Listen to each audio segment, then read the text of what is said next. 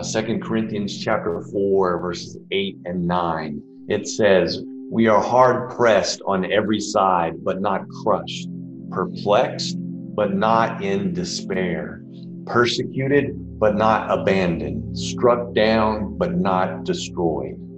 E eu quero que olhemos a um versículo muito importante em 2 Coríntios, começando no capítulo 4, 8, que diz: "Em tudo somos atribulados, mas não angustiados, perplexos, mas não desanimados, perseguidos, mas não desamparados, abatidos, mas não destruídos."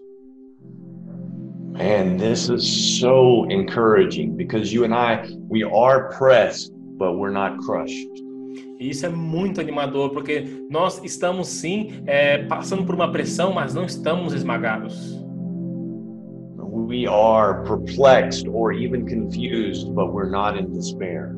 Nós estamos perplexos ou até mesmo confusos, mas não estamos desamparados ou desanimados. We may be persecuted, but we're never abandoned.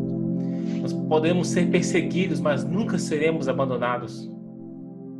We may even be struck down, but we will not be destroyed. Nós podemos até mesmo ser abatidos, mas não seremos destruídos. We are not alone. Nós não estamos sozinhos. God is with us and God is for us. Deus está conosco e Deus é por nós. I would like to end the message time today with a prayer that we've recited together before. Eu quero que nós terminemos com uma oração que nós já recitamos juntos anteriormente. Let's pray. E vamos orar. Lord, you have always given bread for the coming day, and though I am poor, today I believe. Senhor, você sempre deu pão para o dia seguinte, e embora eu seja pobre, hoje eu acredito.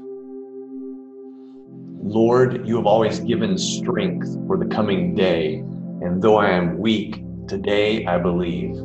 Senhor, você sempre deu força para o dia seguinte, e apesar de fraco, hoje acredito. Lord, you have always given peace for the coming day, and though of anxious heart, today I believe. Senhor, você sempre deu paz para o dia seguinte, e embora de coração ansioso, hoje eu acredito.